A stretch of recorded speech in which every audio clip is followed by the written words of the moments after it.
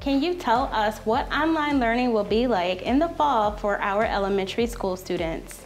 So students that will be participating online in our elementary grades receive daily instruction in all 4 core content areas: math, reading, social studies, and science, and have access to electives, including art, music, PE, and where grade appropriate, health.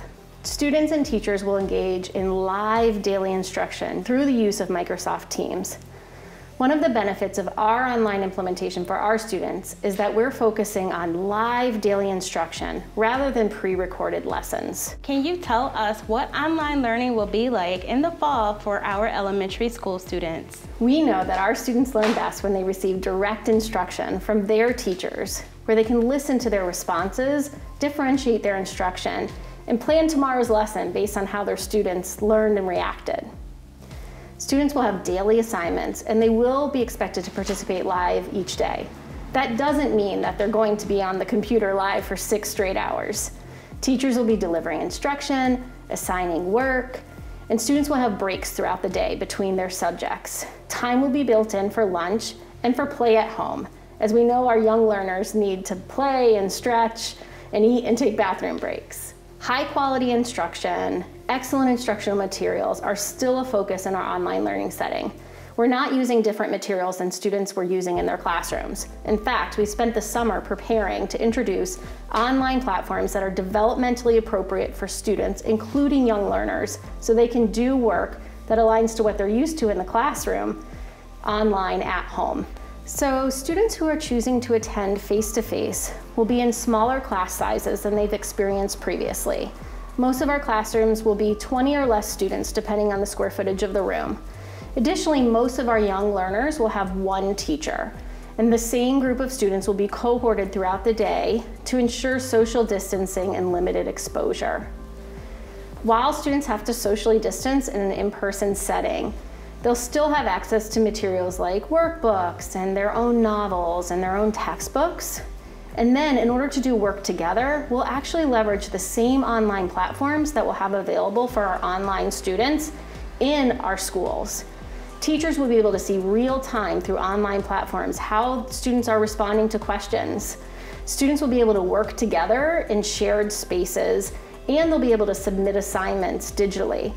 Not only is this going to be an important structure to ensure social distancing, but it also will prepare students if we are ever forced to another closure. We will have students wearing masks all day in the classrooms. Tell me a little bit about how instruction will be for face-to-face with the barriers of social distancing and mask wearing.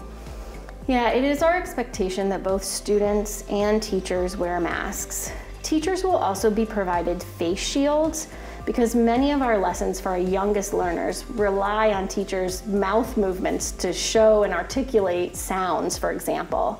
We'll be patient with our young learners to understand if they're having a difficult time keeping their mask on. We'll use social distancing practices, counseling, and support to make sure that they are up for that challenge.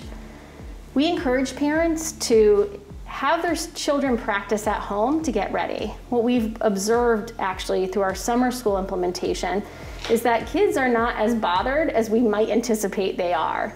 In fact, they do a great job wearing their masks. It helps them feel safe and their peers too. So while this is different, we are preparing to help students be successful as possible. Beyond the face shields, teachers will also have voice amplifiers.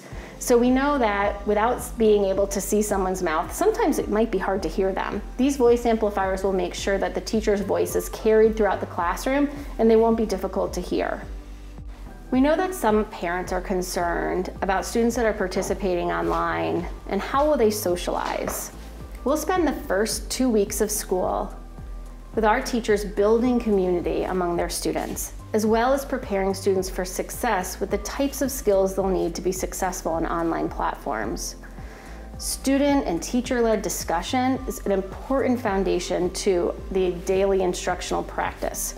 Kids will be getting to know each other, engaging with each other in discussion, doing small group work together, and learning about one another. While online learners will have daily live instruction with their teachers, We will also provide wraparound supports from the additional staff that are available in buildings. So they'll have access, if needed, to social workers, guidance counselors, academic interventionists, and paraeducators, all who serve a role in providing support to the whole child. Principals, assistant principals, deans of culture will be responsible for understanding individual students' needs and making sure we match the right support to them, even in an online setting. Many families are probably already familiar with the homework hotline that we introduced 2 years ago. It's offered on Monday through Thursday in the evening to provide real-time homework support to our students. That resource is going to be available to students who are attending in person and our online students.